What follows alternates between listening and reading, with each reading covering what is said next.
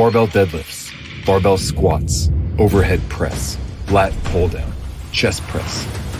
And when you're ready to stop, repeat. That's how we climb Olympia.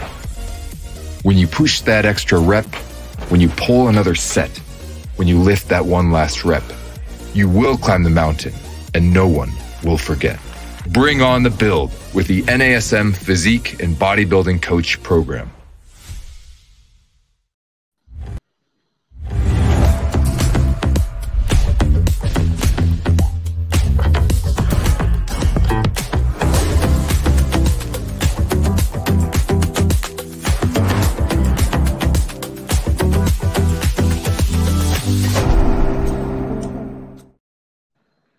Hello, everyone, and welcome to this week's edition of the Master Instructor Roundtable. I'm Regional Master Instructor Marty Miller here with fellow Regional Master Instructor, dear friend, Miss Wendy Batts. Wendy, how you doing today? I am so good, Marty. How are you? You know, my favorite time of the week, get to hang out with all these amazing NASM people, yourself. How could it be any better? I'm telling you. Well, hopefully we're going to spread some knowledge about the core. This is one of my all-time favorite topics. And anybody that's ever come to any of our conferences or meetings, like I'm usually slotted for something core related. So I'm really excited about this week's topic for sure. Yeah, I just get out of the way normally when we're doing live. So I'll probably back off here a little bit, but I'm here, Wendy, if you need anything. But now this is near and dear to both of our hearts. And let's go back, 20 years almost when we started practice as a model, and everyone kind of thought we were nuts for doing core at the beginning of a workout. So I'm sure we'll get into some good conversations today. Well, and I think a lot of it stems from, all of our conversations that we have each and every week. We talk about the importance of core and that every exercise could be considered a core. And I know that we've gotten some questions like, can you elaborate a little bit about that? Because, unfortunately, when people think of the core and they really don't have a strong, background in anatomy and biomechanics, and they're just kind of getting into the industry, or if you're talking to a client, one of the first things you hear is that it's just about the abs. I need to work on my core. And so one of the first questions I ask is, first of all, why do you believe in that? What makes you say that? And can you define what the core is to you? And very frequently it is, well, I want to lose, and they'll grab the love handles and the excess fat they might have around their tummy and say, I want this to go down. And what we're going to talk about is everything can be a core exercise because of the muscles that actually make up the core itself. Yep. I mean, we have had many of those conversations, right? So I'm looking forward to jumping in here with you. Yeah. Well, let's talk about what we're going to talk about. How about that? I like the way you say that. Well, we just call it what it is. So we are definitely going to talk about the importance of the core. We're going to talk a little bit about, isolated exercises versus integrated exercises, and then how we can truly say that every exercise could be core related and the reasons why. Yeah. I mean, I think that this should set the stage for everything core, but also truly give everyone a launching point on why the model is the way it is as well. Yeah. And why we do it first. I mean, obviously after the flexibility. So when we say first, we're not talking, we're not just saying don't do your self myofascial, techniques. That's going to be very important. Obviously, you're going to know what to roll based on your assessments and the things that seem to be overactive. So again, we're trying to downregulate overactivity in certain muscles. Then we want to go ahead and stretch those muscles that we have, seen to be short based on dysfunction that we might have seen in the overhead squat or any type of assessment that we've done. So when we go actually into the next slide, when we talk about the definition, you can see why when we're actually program designing, after that's done, we would go into activation, and most of the activation exercises that we do are core related and specific. Yep. And I just got done with my workout not too long ago and followed those steps. Yes. So I think, Wendy, the key thing is, you and I have been talking about this for so long, is let's just get everybody on the same playing field of what the core is, whether it's personal trainers, whether it's clients. We should all know what we mean by that. And you've already talked about it. People think their core is maybe a muscle they can touch or a specific spot in their abdominals. But really, we have to know it as the lumbopelvic hip complex. Everybody here within the NASM family knows that we just shortened that up to LPHC.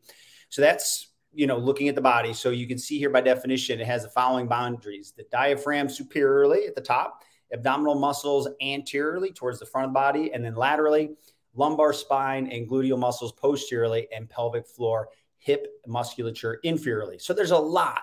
And one of the ways I've always defined it to people more in a layman's sense is chop off your arms and legs, and pretty much what you're left with 360 degrees around is your core.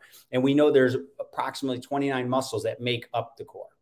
Yes. And so, again, when you're thinking about programming, it is important to teach clients how to breathe, when they're actually doing different types of movement patterns. But if you have a weak core internally, so the small muscles that protect the spine, then when you start adding flexion, extension, rotation, or even powerful movements, that's when we hear people complain, like they might, feel something in their lower back, or, like, oh, this is really, I feel this and it doesn't feel comfortable. Unfortunately, most people don't like to train the core the right way in a certain process, because if you're really thinking about what Marty just said, those really deep intervertebral muscles, so the little muscles that protect each and every vertebrae, people don't like to train it because they can't see it. They only want to train the sexy muscles that you're going to see when you're out on the beach or, poolside. And unfortunately, if you can take, or fortunately, based on hopefully this podcast, if you take 2 steps back and you think about those small internal muscles that do protect the spine, cervical spine included, so your head and neck position is really, really important. Then at that point, when we start adding those muscles, you're going to have a better outcome. You're going to be stronger. You're going to be able to last longer throughout your workout. And you're going to make sure that the core is activated when you are doing, other muscles, like prime mover type exercises, specifically, because the core should always be engaged. Yep. And I think also, Wendy, to your point, when you talk about beach muscles, something just jumped in my mind. And this was a conversation I had on our Facebook page. So for those of you that aren't familiar, if you're certified with NASM, you can jump into our private Facebook page. Over 13,000 people. We have all kinds of conversations. And someone's like, well, look at this person. And they showed a picture of someone who was very muscular. And they're like, how could this group of muscles not be strong?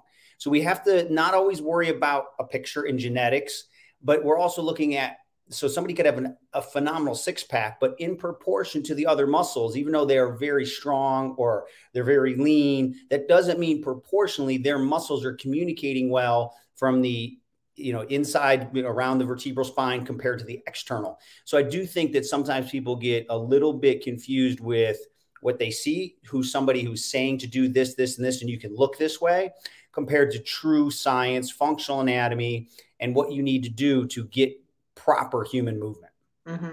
And I think it's important too, based on that, you're going to read, throughout our content, especially, if you are a brand new CPT, you've probably just read this as a reminder. If you're a veteran trainer and you haven't gone through our content in a long time, we teach the drawing in maneuver, which means basically if you were to take your belly button, you draw it back towards the spine and you actually activate your glutes. So you're squeezing your glutes, making sure you're not using your adductor magnus, by the way. So really, truly activating the glutes and drawing in. That's going to help secure those little muscles that are protecting the spine and getting those to fire. So when you do those other movements, that those are trying to help you produce that amount of force without, like if you don't do the drawing in maneuver, and then you start to lift and you're letting your belly expand and you're doing these other types of movements, that's not necessarily as ideal. And then we hear more and more people having, slipped discs or bulging discs or whatever those,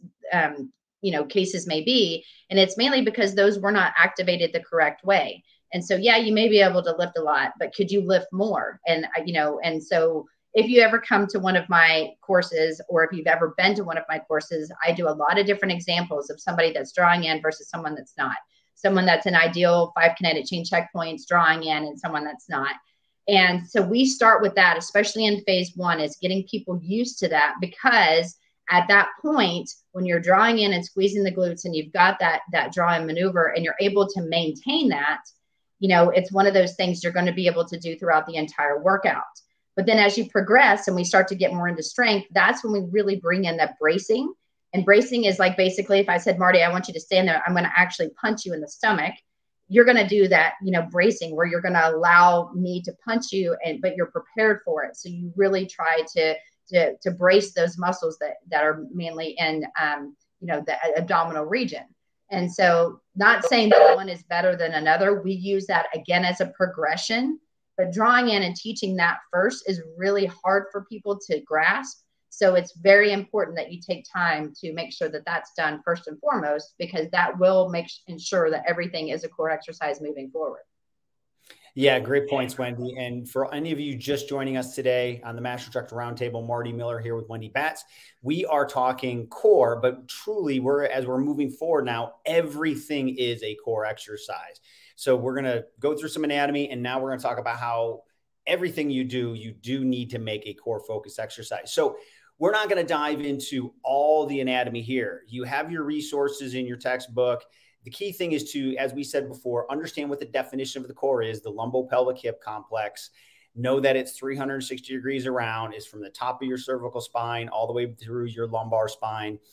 Includes your glutes, shoulder blades, all of that fun stuff. So you're going to see all the different muscles here. So we could spend hours going through all the functions, but we have to be able to address these from a movement standpoint. And what we're showing first, these muscles here that you'll see, these are the muscles that many of our clients would never know they had. These are muscles that they don't say, hey, part of my goals is to make my lumbar multifidus more stable. They're never going to say that stuff. But we have to understand that we have to work from the inside out, get the intermuscular stabilization throughout the spine, at a high level. So as we progress through the model, as Wendy said, when you go to naturally pick something up in a strength phase, your spine is where it needs to be. It's stable, pelvis is neutral, and then you can brace on top of that with the muscles, more of what our clients know.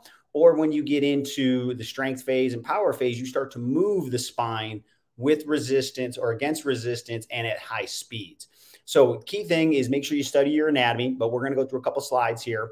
So Wendy, is there anything you want to add to any of the key muscles that we're talking about here? No, I mean, again, make sure too, when we're talking about local versus global. And so when we were talking about those inner muscles, like Marty just said, your multifidi, the ones that you can't really see, we're talking at those as more as local. Those are the localized within the spine.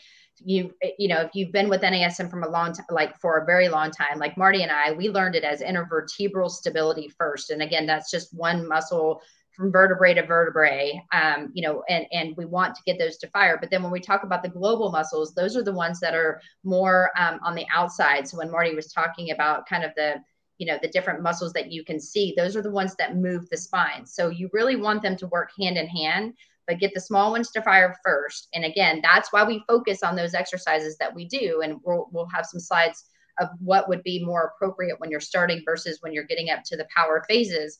But just as you go through these different slides of anatomy that we're going to show you, think about gosh, that is pretty deep, or okay, that makes sense. And that's why squeezing the glutes and drawing in and maintaining 5 kinetic chain checkpoints and that postural alignment is so important. Because if you can do that and maintain it, these small muscles will fire.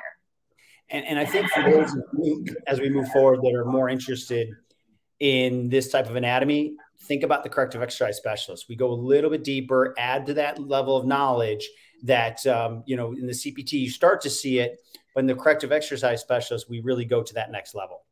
Yes. It's one of my favorite courses. I say that all the time. I know I shouldn't have a favorite, but the CES, totally my favorite. And the PES, I mean, they do go hand in hand, but right. Anyway. The complete model. So Wendy, you already kind of mentioned the transverse abdominis in the sense of the drawing in. So do you want to expand upon that? Yeah, I mean, basically before movement occurs, the TVA is one of the first muscles to fire before we actually even see movement. And so, so when we're talking about the transverse abdominis, you can see where it's located and the importance of that, and how when you do draw in, that will help. It also kind of makes you skinny. I always tell people, abs and skinny, and that's one of my cues, but my clients know what I mean, because I'm not having them suck their gut in and to where they can't breathe. And then you're going to see elevation in the rib cage and shoulders. When somebody draws in, you should see no change in the upper body movement. It literally is belly button to spine and abs in. So teaching that, and then teaching how to breathe. So again, thinking about the diaphragm, because if someone's holding their breath, they really aren't activating those muscles correctly. And, Mikey Watts has done a lot of things in the past in some of our Optima, presentations. So if you guys haven't had a chance to listen to any of those and you're part of Club Connect, I would tell you definitely listen to him because he is a breathing expert. There are people that are breathing experts, and listening to what he says and teaching athletes how to breathe, it can be a complete game changer as well. Because, if you don't breathe correctly, you're not oxygenating the tissues correctly, and you will get tired faster. No, critical steps. And I think it's important to, continue to focus on all those muscles. And the key thing is, like, a plank is a perfect example where people will hold their breath. You've got to be able to do these stabilization exercises and have that natural breathing pattern. And that's where you have to, just like any other muscle, you have to train the diaphragm to do what it's supposed to do, not compensate for a weak core. Yes. Good points. I try. So then again, when we get to this, and we're looking at the rectus abdominis, you've got to think, guys, this is the muscle that when you actually do a crunch, when you're flexing your spine, this is the prime mover to make that happen. And you can see that it is more on the outside of the muscle. So now we're not talking about the ones that are really connected deeply within the vertebrae and the spinal cord. We're talking about the ones that you can see. So, because of what it does, if you've got really good activation on the little muscles that protect the spine, when you start flexing, extending, and rotating, now we know that all of those other little muscles are also engaged to where it keeps the spine in ideal position to lessen the chances of bulging discs or pinched nerves or things that are going on because the vertebrae are out of alignment. So very important that before we start training these, muscles that you can see and the ones that everybody wants to work, that those other muscles internally and deep are firing first. And then you're going to see, you'll see these muscles pop a lot quicker. I mean, I don't know how else to say that. I mean, diet does play a huge role because everyone has a six pack somewhere. It's just, can you see it? Well, it depends on how many layers of fat are above it. So diet will also play a role of what you can and cannot see when you are out on the beach or in the pool. That's critical. And I remember the days, early in my career, everyone thought crunches and leg raises was the way to prevent back injuries. I've seen a shift now. People understand planks and side planks and press outs and all that. Thank goodness but remember back in the day, that's all people thought was, I just got to do crunches and bunches, right? And I'm not going to have back problem. And it's actually probably exacerbated a lot of people's back problems because they didn't have that local musculature firing or that intervertebral stabilization. They were only focused on the global muscles. And the way we learned it, Wendy, at least I can speak for myself, I think you were probably in that same ballpark, is think of like a mast on a sailboat, right? The spine is the mast and the guy wires would all be those little muscles that connect to the sail. So if a big gust comes and that sail catches it and that mast isn't stable and those guy wires can't attach that big sail to that mast, what's going to happen to the mast? It's going to break, tip over, etc. And that's what I think people did for a long time, was hyper focus on the movement muscles, the crunch, the rectus abdominis and all those. And then they would actually probably increase their likelihood of back problems. And I think another issue that we see very commonly when crunches are even being performed, people, because I learned like sit-ups were bad because, again, if you did sit-ups, like a pure full sit-up, that it's going to lead to back issues. And so, when I started watching people do crunches, they actually did not really bend their spine. They didn't flex it. They were actually using more hip flexors, which then started having issues because you were activating more of the psoas. And for those of you guys know, the psoas, it runs deep and it connects to every one of your lumbar spine and your lower back. And so instead of using your your rectus abdominis, you were actually using more of your psoas or one of your hip flexors. And so therefore you really weren't strengthening your abs.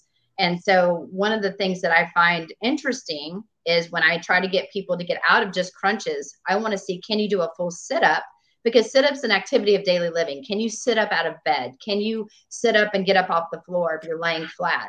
Those are things that I noticed even decreasing and declining in my father, who is getting older because he wasn't used to using those muscles. And so really going through making a pure C with the spine, actually curving it into flexion, and then even in back extensions, going into extension, not hyperextension, but to a safe position, and then learning to rotate properly, you will see how much better you feel, how much better your lower back feels, and you're laying off those muscles that are pulling and tugging on that low back that should really not be activated when you're doing those kind of exercises. So I know.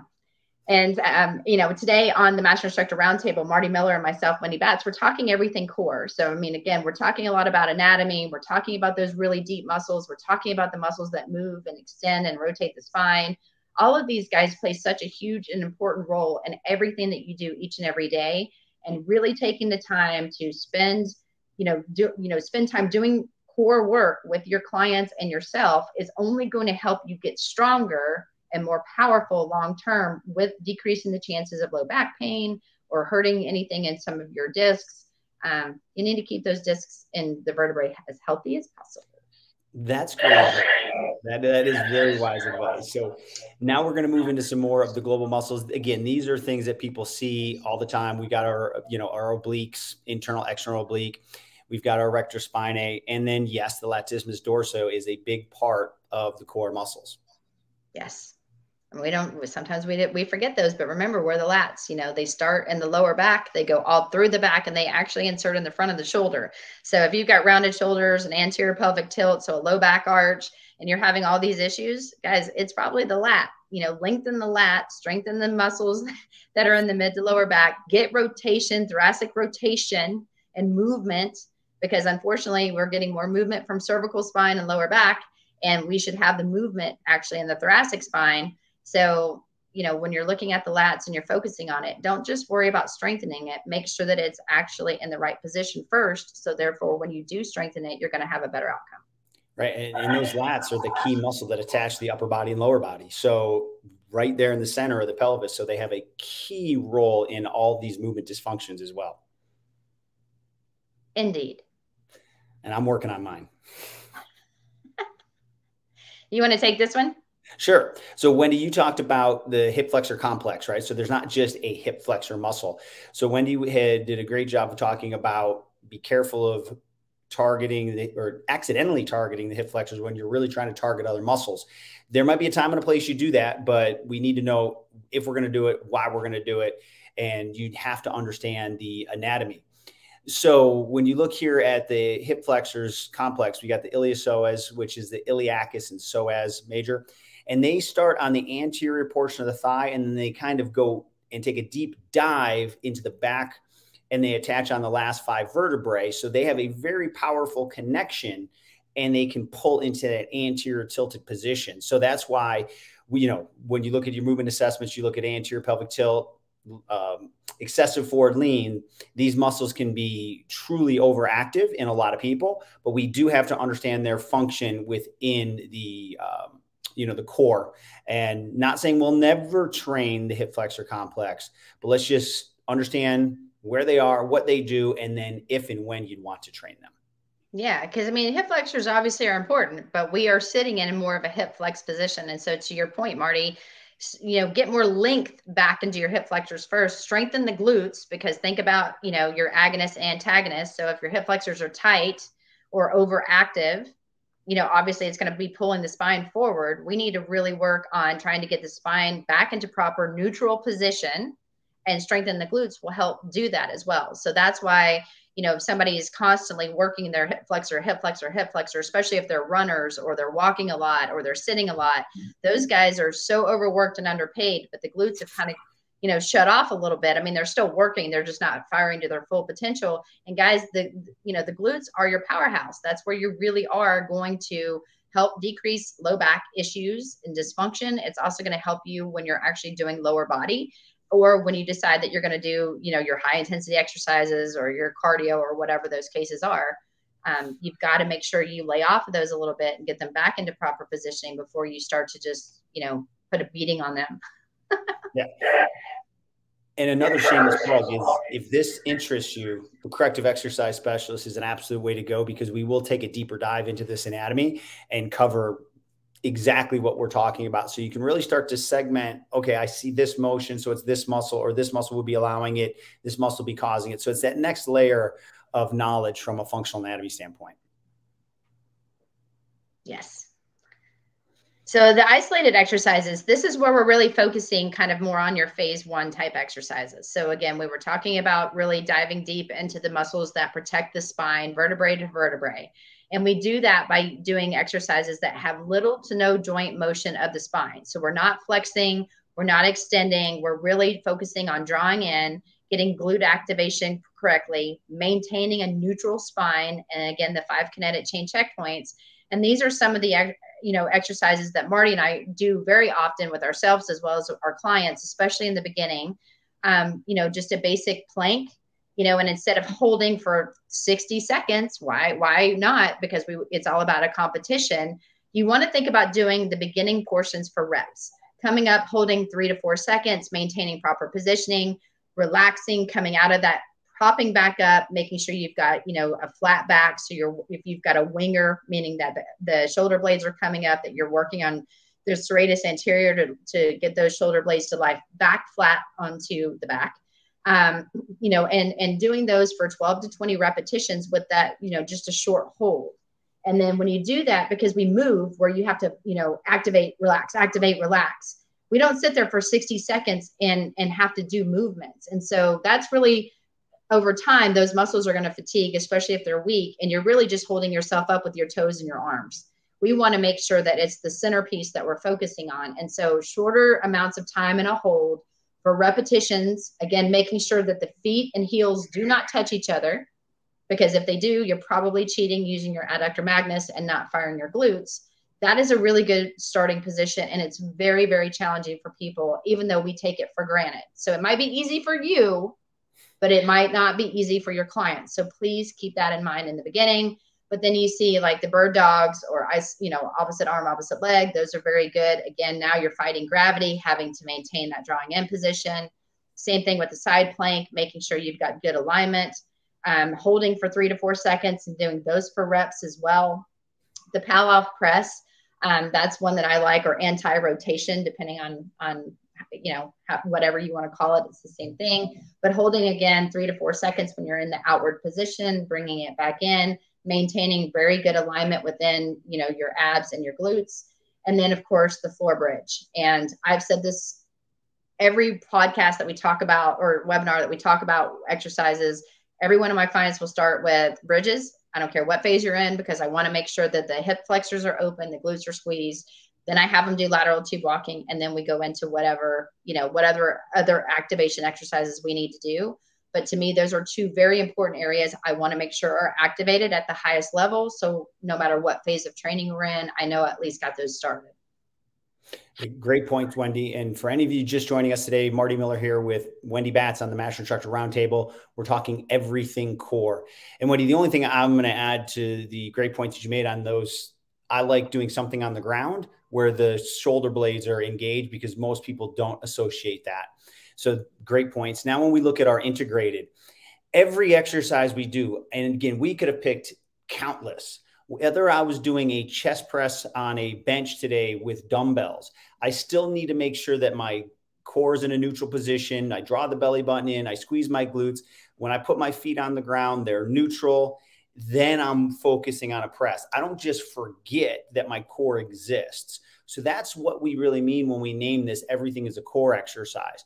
So yes, it's easier to see some integrated core exercises here with a windmill, you can see, or however she's doing I should say a kettlebell. She's doing a partial part of a kettlebell get up here. We don't know if she did the whole thing or not, but even this here, she's got those shoulders stacked, her head's in the right position, belly button's drawn in. You can see the cable rotation here as you're coming up through the diagonal pattern, whether it's a medicine ball throw.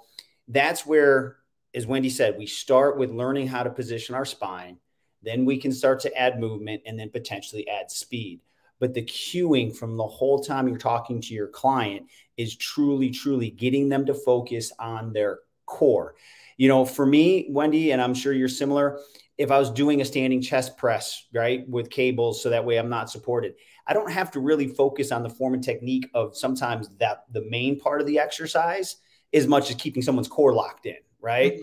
People know how to press, people know how to do bicep curls. I'm not saying I ignore that part, but I don't focus on the chest press part only and not cue the core throughout the entire exercise. Well, and I mean, even, one of the exercises that I see the most where I'm like, what is happening here? Or when people do a bicep curl, everybody wants to work the gun show. It's all really important that your arms look great. I totally 100% get it. Because again, I don't want to have flabby arms as I age. I mean, it's important to me as well.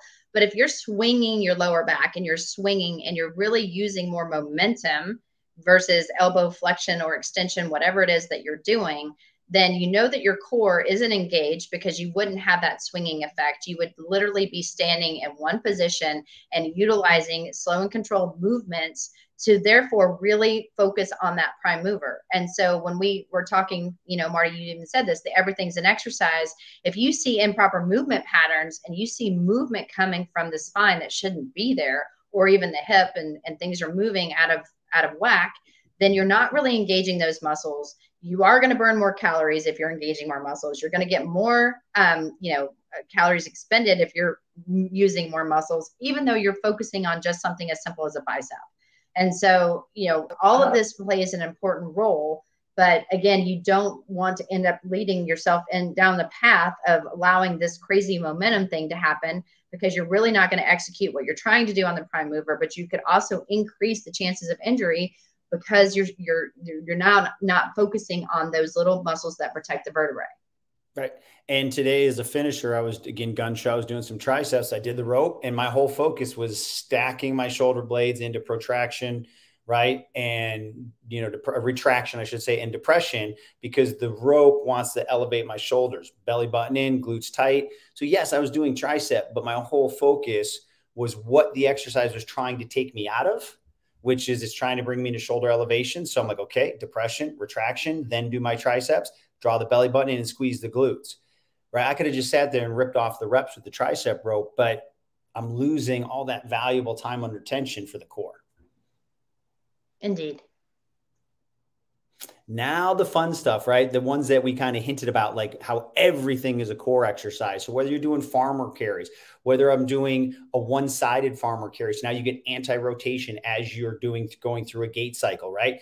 This person's doing a very good job. Maybe her chin could be back just a little bit more, but it looks like she's got her shoulders in that nice neutral position, but slight retraction, right? And then I'm a big fan of our skill mill here at Techno Gym because I have to be the motor and it makes me stand upright.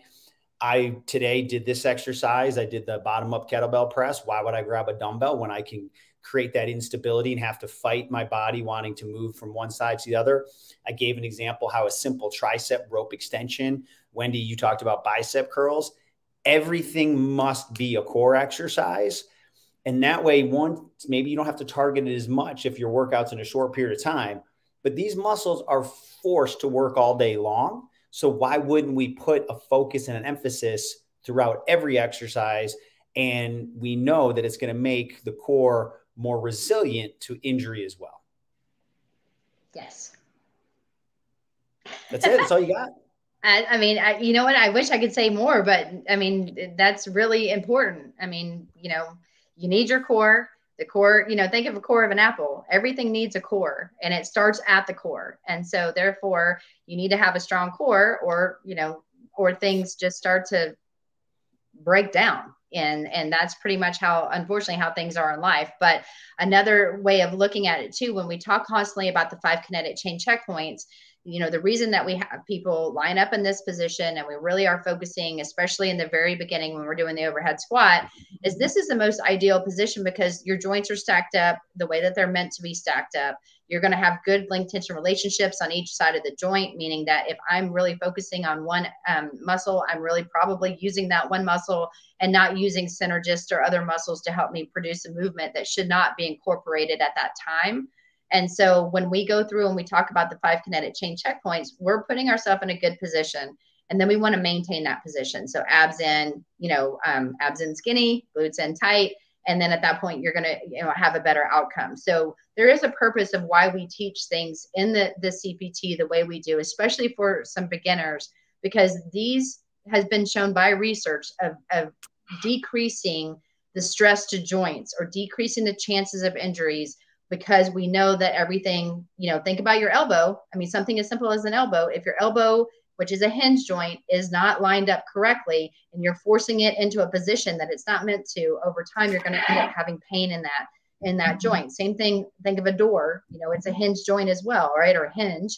If it's not lined up correctly, the door doesn't shut correctly, you're going to end up having, you know, everything's going to start to become off kilter. So we want everything to be lined up the way that it's intended to. We want to produce the right amount of movement, but execute the 29 muscles that make up the core, then produce whatever exercise you want to do. You're going to have more muscles firing, so you're going to be able to lift more weight, which is ideally what people want. I want to get stronger. I want to look better. So if you want to engage the core, and you can like lift more in a chest press, you know, back, bis, tris, everything. And if you don't believe me, try it. Don't squeeze your stomach. Stand any way you want.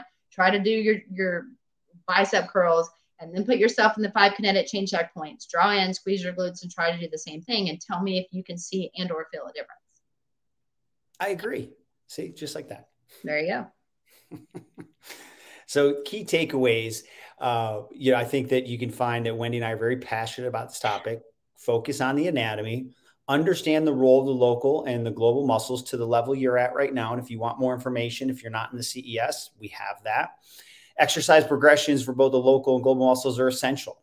Just again, if you go back to those 5 kinetic chain checkpoints, you're fixing some of that without even really knowing that you're doing it, right? Be in the 5 kinetic chain checkpoints, draw in, squeeze the glutes, core is going to be going.